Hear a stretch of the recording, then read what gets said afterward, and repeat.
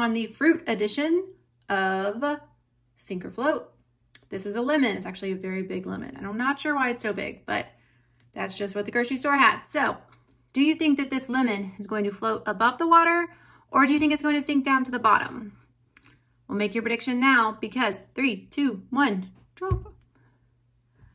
Well, it wanted to sink for a minute, but it is floating above the water. It is not touching the bottom. So there you have it. Lemons float in water. They do not sink. Therefore, they are less dense than water, causing them to float.